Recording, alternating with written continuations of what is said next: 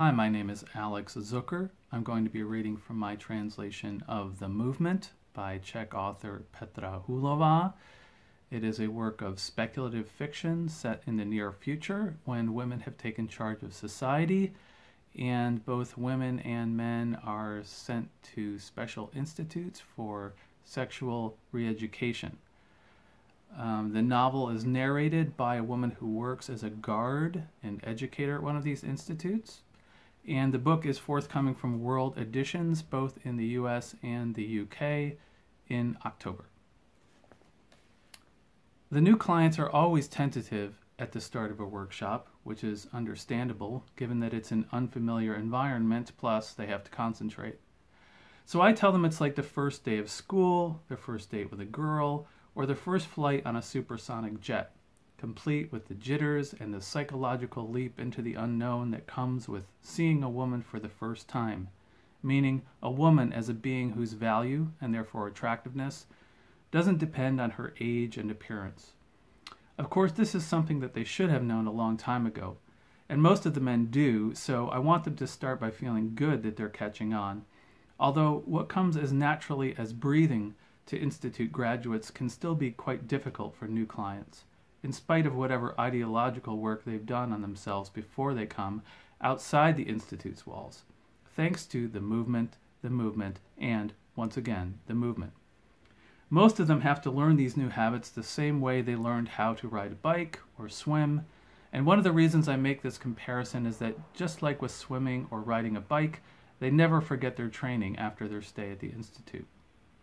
The patrol vans bring back any recidivist cases, and the first place they go is the intensive care unit. It isn't only relatives who call for the pickups, but often the men themselves. "I feel it coming on again," they report over the phone from home, and we're on our way.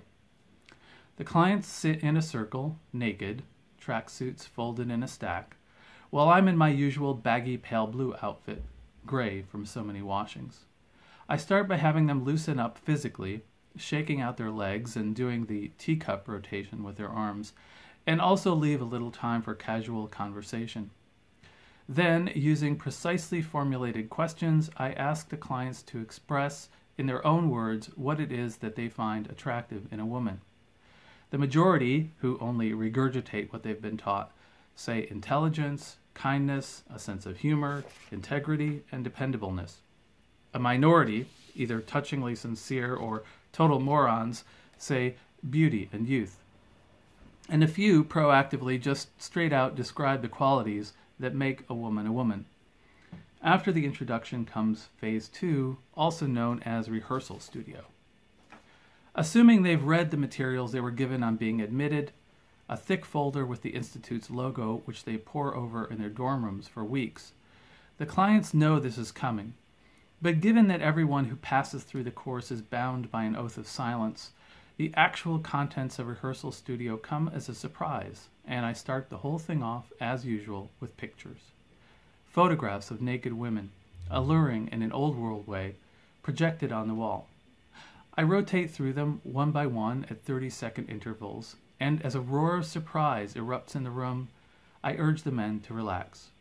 Only in this frame of mind can things be revealed for what they truly are. And though our clients are subjected to harsh punishments for unauthorized use of pornography, in a controlled form such as this, it can serve as entry-level instructional material. Because while this group of naked men have already been through a thing or two in their first few days at the Institute, this is the moment when their re-education starts for real.